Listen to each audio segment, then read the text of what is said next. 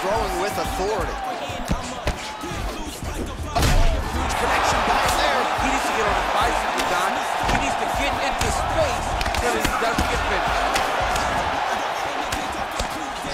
Sound defense there as he blocks the shots. Back to the left hand now, unable to connect.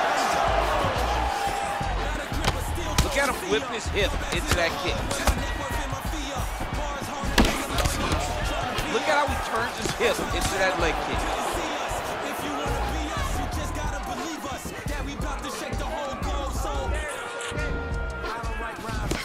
What a body kick. Oh, big punch lands. Blocks the shot. And he landed the right hand there. Man, he's timing his shots nicely. It's like Tom Brady out there. He hasn't missed the target. I mean, you insist on bringing in Tom Brady. Stop it, John, stop it. You can really limit the mobility of your opponent with those leg kicks. Nice 1-2 there.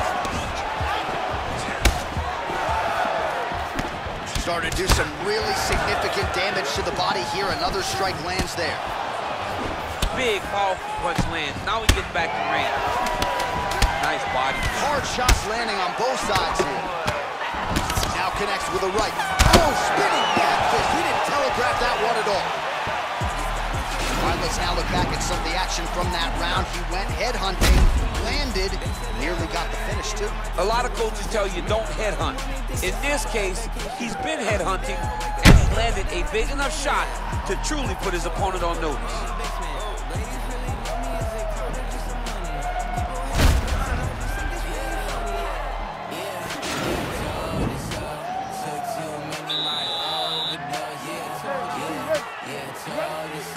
Here we are, early round 2. Real nice body. Oh, continuing to work the body to great effect. Ooh, big shot lands. Continues to mix it up, going to the head, mixing in some body shots. Liver kick. Nice jab, follows it up with a nice right hand. Oh! He's in trouble. He's hurt bad. Oh, and now he slams him to the ground. A beautiful single leg takedown, lifted him in the air, and put him down.